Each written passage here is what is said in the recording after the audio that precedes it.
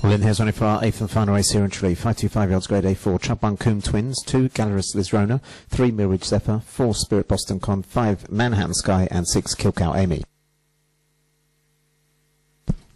There we go for race number 8 in Tralee, and 1 breaks well on the inside from 5, then comes 2, 3, 4 and 6. Into the opening corner they go, and 1 showed really good early pace into the opening bend, but it's been joined by 5 now. They've pulled clear from 2, 4, 3 and 6. Down the back straight they go. COOM TWINS, Trap 1 at the halfway stage as a length of advantage over 5. Gap back to 2, 4, 3 and 6 with plenty to do. Third bend now, COOM TWINS still out in front. 5 looking for room, doesn't know whether to go outside or inside as they come towards the final bend. 1 goes on by about a length and a half, maybe 2 lengths, and turning for home, and an all-the-way victory here for Trap 1. COOM TWINS the winner. 1.52 they crossed the line in a time of 28.98.